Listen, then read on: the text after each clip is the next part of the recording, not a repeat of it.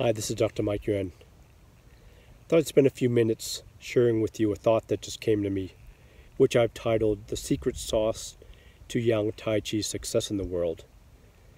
You know, there's been hundreds, if not thousands, of methodologies and techniques created, but never make it to the level of Yang Tai Chi, which after less than 200 years has earned the ranking of China's Guobao, China's country's treasure. And then we see the proliferation of what's estimated to be 250 million Tai Chi practitioners in the world today, that number growing, the majority of which no doubt is Yang style. And it doesn't really matter whether we're talking about Tai Chi as a recreational exercise or the more hardcore Tai Chi practitioners.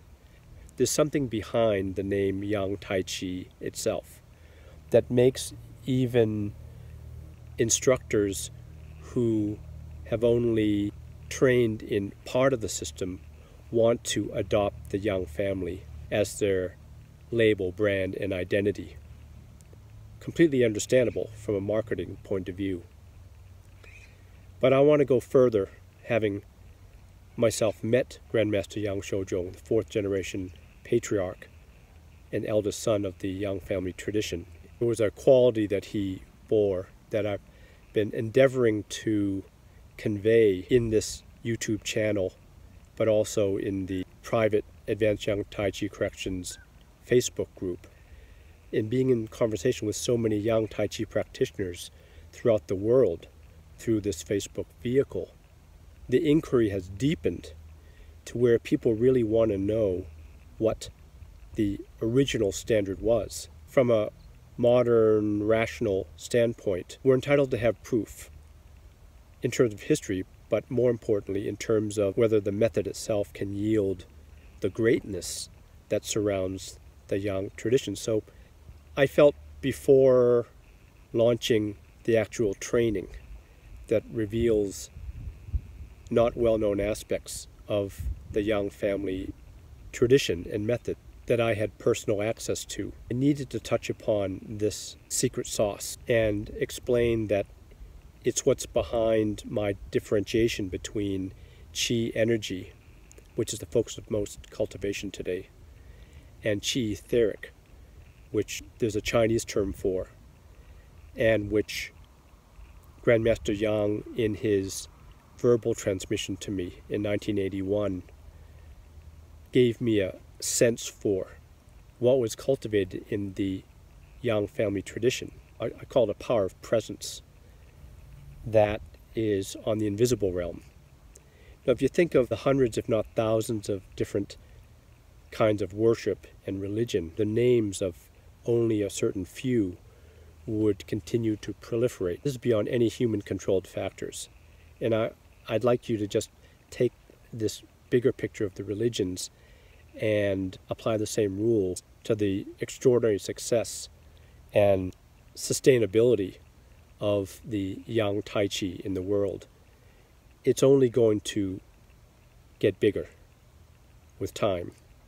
It's already established deep enough roots within Chinese history, within this short amount of time. So in my visioning, I can only imagine back to Yang Luchan and what that special thing was, what that secret sauce was that he grasped, that made his new invention so powerful. Every self-cultivation practice from the East talks about Qi energy, I mean. So that's not what would make the Yang school so successful, because everyone's doing that.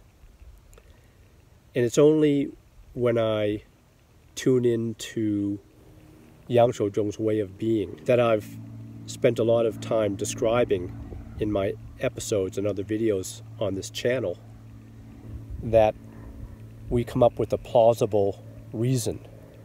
And that reason lies in an etheric presence. There's actually a term that Yang Shozhong gave me, which I'm holding until there's a big enough audience to assure me that it's not going to be taken the wrong way. But that term really points to a path of greatness that Yang Luchan passed all the way successfully to Yang Shouzhong, and that Yang Chengfu held, being the main proliferator of the Yang family name. So it goes beyond health. It even goes beyond fighting ability, because there are other outstanding fighters in the world from all different styles. There's something more. And that was the secret sauce that is developed through the method, but that is not focused on hardly at all in the modern Yang Tai Chi teachings. It's still reduced to individual power, and the power that Yang Shouzhong conveyed to me and role modeled in his presence went beyond him and bordered on what I would call the mysteries. He was a mystery person. And I have to keep saying, I'm not sure how successful he was in conveying this to even his closest next generations. I've been lucky enough to have been exposed to other versions of this within not only Chinese culture, but other world cultures as well. So this idea of Yang Tai Chi being an expression of the deep mysteries, specifically the deep feminine mysteries of ancient China, this needs to be the emphasis.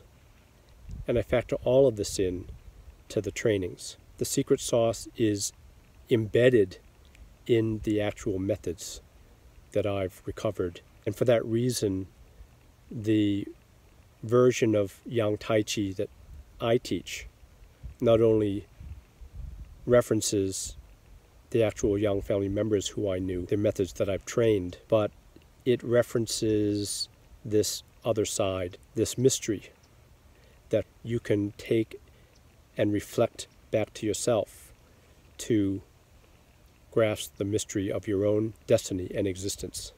Spiritual, but it doesn't have to be couched in spiritual terms, so to speak. The personal power, the power of presence of Grandmaster Yang Shouzhong, I firmly believe, is a continuation of that which Yang Luchan intuited and innovated into his very different Tai Chi method compared to the Chen style, which purportedly he learned from. And there's hardly any credit given to this differentiation. And I'd like to just underscore here in this video that should be one of the main topics of interest of any Yang Tai Chi practitioner, no matter what level, because it's on the etheric that the real key to the practice lies. This is Dr. Mike. Have a great day. Talk to you soon.